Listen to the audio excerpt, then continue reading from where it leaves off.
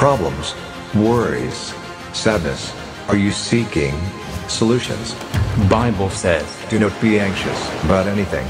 Instead, pray about everything. Choose faith over fear.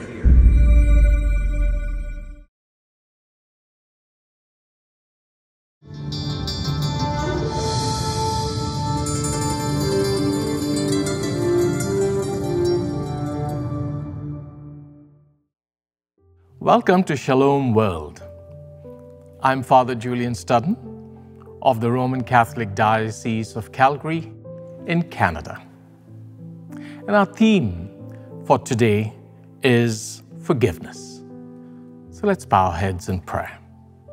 Lord Jesus, we thank you for the gift of forgiveness. We ask you to open our hearts so that we may be free to forgive. It's only by your grace, Lord, that we can forgive. Help us to experience that forgiveness and help us to share abundantly that gift of forgiveness with others. We make this prayer through Christ our Lord. Amen. I'd like to begin this reflection with a gospel passage again from Matthew chapter 18, verses 21 to the end of the chapter. I'd like to read. Peter came and said to Jesus, Lord, if another member of the church sins against me, how often should I forgive? As many as 7 times? Jesus said to him, Not 7 times, Peter, but I tell you, 77 times. For this reason, the kingdom of heaven may be compared to a king who wished to settle accounts with his slaves. When he began the reckoning, one who owed him 10,000 talents was brought to him. And as he could not pay, his lord ordered him to be sold together with his wife and children and all his possessions, and payment be made.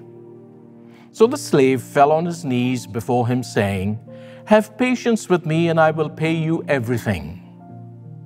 And out of pity for him, the lord of that slave released him and forgave him his debt. But that very same slave, as he went out, came upon one of his fellow slaves who owed him 100 denarii. And seizing him by the throat, he said, Pay what you owe me. Then his fellow slave fell down and pleaded with him, Have patience with me, and I will pay you. But he refused. Then he went and threw him into prison until he should pay the debt. When his fellow slaves saw what had happened, they were greatly distressed, and they went and reported to their lord all that had taken place. Then the Lord summoned him and said to him, You wicked slave, I forgave you all that debt because you pleaded with me. Should you not have had mercy on your fellow slave as I had mercy on you? And in anger, the Lord handed him over to be tortured until he should pay his entire debt. And Jesus concluded and said, So my heavenly Father will also do to every one of you if you do not forgive your brother or your sister from your heart.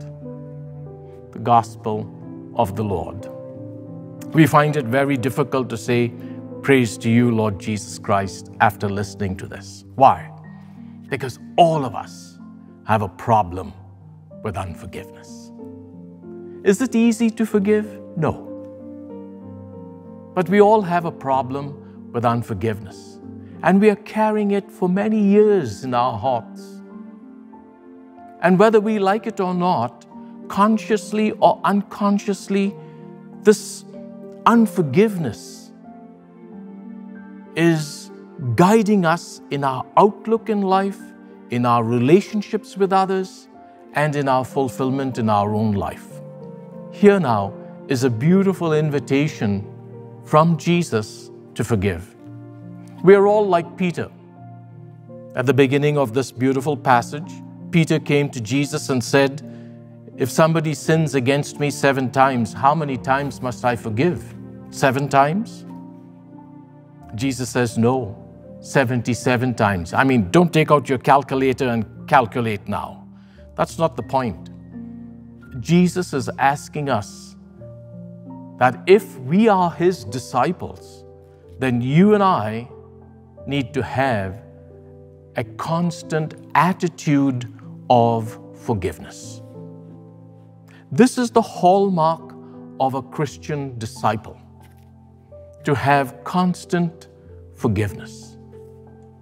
But is it easy to forgive? There are so many reasons why we don't forgive. Let me read a quote for you. This is what the quote says. "The most miserable prison in the world is the prison we make of ourselves when we refuse to show mercy.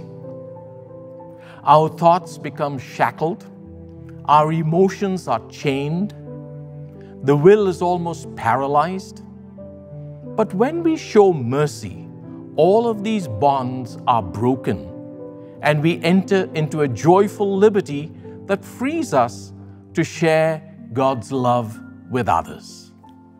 What a beautiful quote.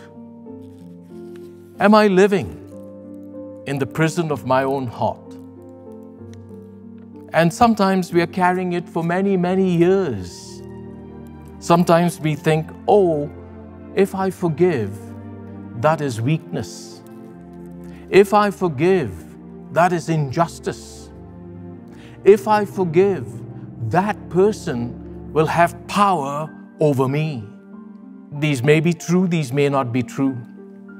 But the point is, I want freedom of heart. I want to be free so that I can live my life and fulfill my life in Jesus. So in Jesus then, you and I are called to forgive. This is the hallmark of our following of Jesus, our discipleship in Jesus. And that is why we also pray in the Our Father. Forgive us our trespasses as we forgive those who trespass against us. So I stand in need of God's forgiveness. When I go to God, I want Him to forgive me. But when I go to others, I find it very difficult to forgive. So here is where we need the grace and the strength of Christ. So there are three things about forgiveness. Number one, when the Lord asks you and me to forgive, He gives us the grace to forgive. So therefore, as a disciple of Jesus, you and I accept Jesus as our Lord and Savior who died on the cross for us to give us that redemption and hope of redemption. So when He asks me to forgive, He gives me tons and tons of His grace to forgive. The second thing about forgiveness is I realize in my own personal life, and you too realize in your own personal life, that the Lord has forgiven you and me my many sins, your many sins. When we go for confession, when we go for reconciliation to the priest, we say, "Father, bless me, for I have sinned. These are my sins." And we come with a long shopping list of sins. What do we expect? I expect that the Lord forgives me all those sins. And what are those sins? It's not just, I was rude, I was unkind, I said bad words, I stole. No. It's every kind of sin under the sun. And you and I know what terrible sinners we are. Let's be honest. We are sinners. We are sinners. And the Lord has forgiven us that mountain of our sins. If the Lord has forgiven me the mountain of my personal sins, where do I stand in sharing that forgiveness with others? And that's the third part. We look at Jesus hanging on that cross. One of the last 7 words of Christ on the cross was, "Father, forgive them, for they do not know what they do." Jesus didn't die with hatred in His heart. Jesus didn't die with revenge in his heart. Jesus died forgiving. And he looked at his persecutors. He looked at his people who rejected him through the eyes of his Father. And whom did he see there? He saw the children of his Father, his own brothers and sisters. Can I acquire the eyes of Jesus to see those who have hurt me as the children of the Father, sons and daughters of God? When I can acquire the eyes of Jesus, then I too begin to see those who have hurt me as my brothers and my sisters, so that I can share the abundance of God's forgiveness in my life with them. And that sets me free. And you want to be free, don't you? Yes. Let's pray that beautiful prayer of St. Francis of Assisi. Lord, make me an instrument of your peace. Where there is hatred, let me sow love. Where there is injury, pardon. Where there is doubt, faith. Where there is despair, hope. Where there is darkness, light. Where there is sadness, joy. O Divine Master, grant that I may not so much seek to be consoled as to console, to be understood as to understand, to be loved as to love. For it is in giving that we receive, it is in pardoning that we are pardoned, and it is in dying that we are born to eternal life. Amen. Thank you, Lord, for the beautiful gift of forgiveness in our lives. Take away my hard heart, my unforgiving heart, and give me the heart that loves and forgives, because you have forgiven me first. Thank you, Jesus. I praise you. I worship you. I adore you. Amen. The Lord be with you. And may Almighty God bless us in the name of the Father, the Son, and the Holy Spirit. Amen.